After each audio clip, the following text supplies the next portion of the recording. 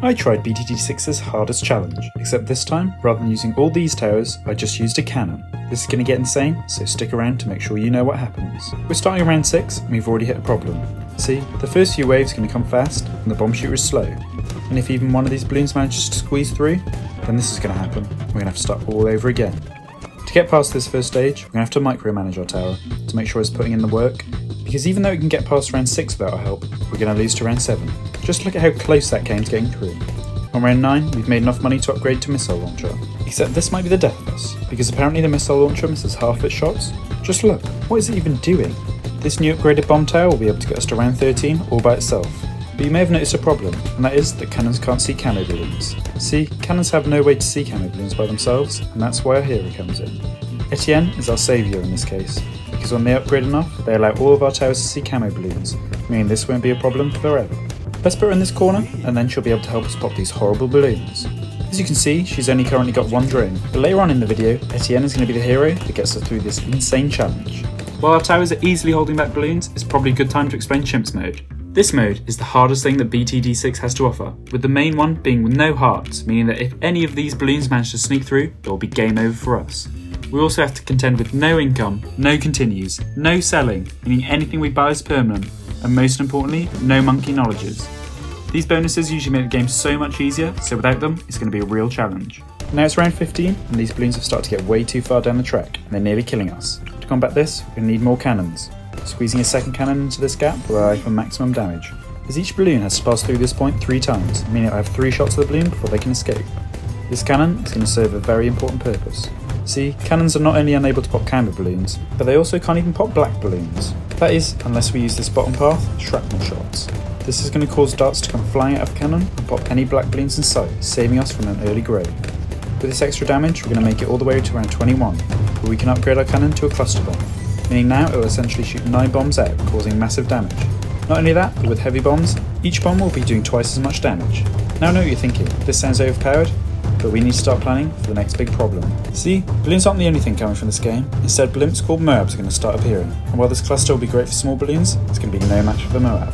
To deal with this, we're going to need to upgrade our first cannon again to a Moab Mauler. With the cluster as perfect for small balloons, this Mauler is sculpted to deal high damage to any blimp that it sees, saving us once again. This is what you would think, except this won't be able to do enough damage by itself. Instead, we're going to need to upgrade it once again to a Moab Assassin. This will give us access to an insane ability that will shred through a Moab in an instant. And to activate it, we simply need to use this button here. Now it's time for round 40. A simple click of this button will turn that monstrosity into 4 measly ceramic balloons, allowing us to quickly move on to better things. That experience we've been waiting for has finally arrived, and now Etienne has allowed all of our towers to see camo balloons. So those drones will no longer be fighting by themselves. Instead, the cannons can fight by this side, and just in time, because camo rainbows have just arrived, and whereas last round we could have easily died, instead we're shredding them to pieces. You might have noticed that we've started to rack up an insane amount of monkey cash. Well, that's because for our next upgrade, we're going to need 27,000. And with it comes instant death for Moabs everywhere, dealing instant damage 6 times more than before. With this comes incredible damage. I mean, just look at how fast that destroys those blimps. We've only been using 2 main paths for this Moab, but it's actually equipped with a 3rd path, designed for stunning balloons in their track so that other towers can quickly destroy them. But this upgrade doesn't come cheap. It's 60,000 cash, and that's after spending 5,000 on the previous upgrades. This is going to require some serious patience. I don't have that, so instead let's buy some more Moab Maulers because we need some major defences if we're going to save up for that.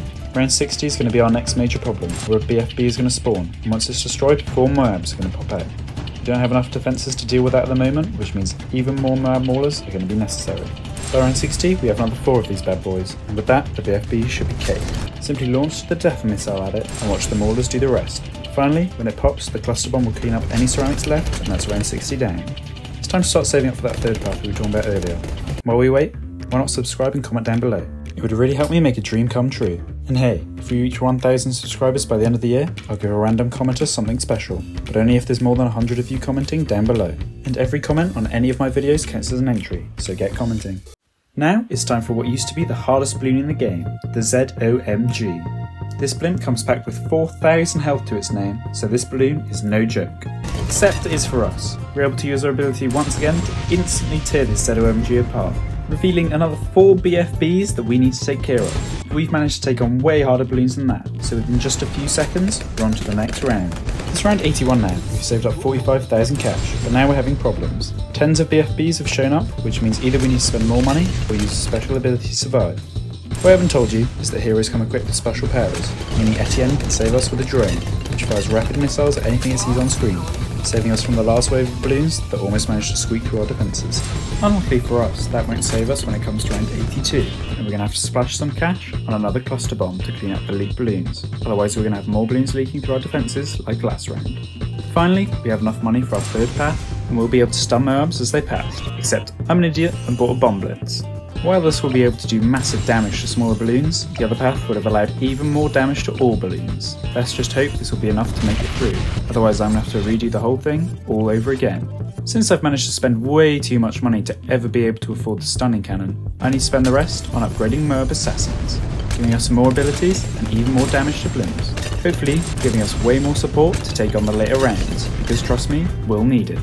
It's time for the second hardest blimp in the game, a DDT. These things travel at the speed of light, and with armour like a lead balloon, and not only that, but they're invisible. Luckily for us, Etienne has that problem solved. With our abilities, this is no problem. We just need to spam and watch these DDTs fall, but we're going to have to get prepared, because there was only 3 this time, and with way bigger numbers coming up later, we're going to need even stronger defences if we want a chance. To take on the next few waves, we need to save our abilities for when they're needed most, because if we don't have our abilities up when the DDTs come, it's game over. We need to build up more maulers for more abilities, so next time they come, we can shoot even more missiles at them, dealing instant damage. Here they are, and here we go. Spam those abilities and watch those DDTs fall. They can't even make it around the first loop before our intense damage has sent them packing.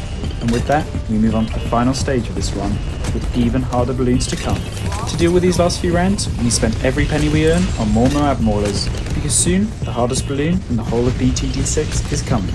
And if we haven't managed to prepare properly, then this whole game will have been for nothing, and we'll have to repeat the entire thing. The bad is the biggest balloon of all, with 20,000 health, packed full of both DDTs and ZOMGs. This beast is not to be ignored.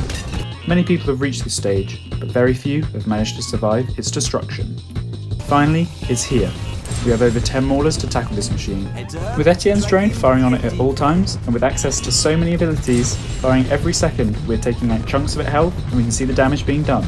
But will it be enough? There it goes, out come the ZOMGs and DDTs. Popping them just gives us BFBs to deal with, and we can easily take care of them. There it is, all 100 rounds of BTD6 with over 2 million pops and 2,000 Moabs defeated.